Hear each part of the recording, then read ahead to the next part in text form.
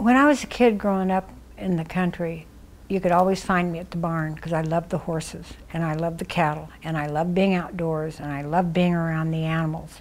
I've just always been an animal person, but I think my fascination with birds happened when I started flying. Well, I got my pilot's license as a young woman, and I'll never forget the day I soloed.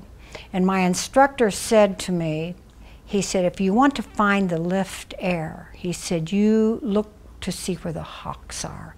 And I looked over at the foothills, and sure enough, there was a hawk over there. It was a red-tailed hawk bracketing a thermal.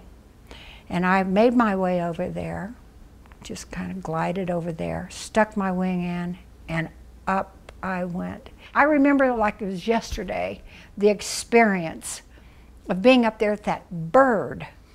Every now and then I have dreams about it. I mean, you know, it's that profound to me.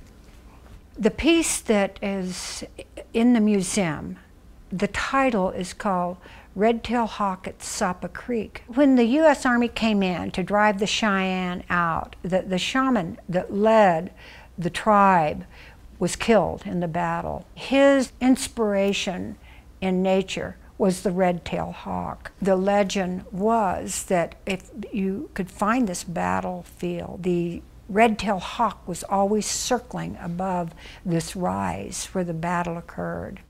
I'm an outdoor girl, and I love to be in the outdoors, and this is just a paradise for an artist to find their material, I guess you'd call it. I'm out with my sketchbook all the time, my cameras, and just being there is an inspiration to me. I've traveled extensively, and each region has its own special something, but the West is home.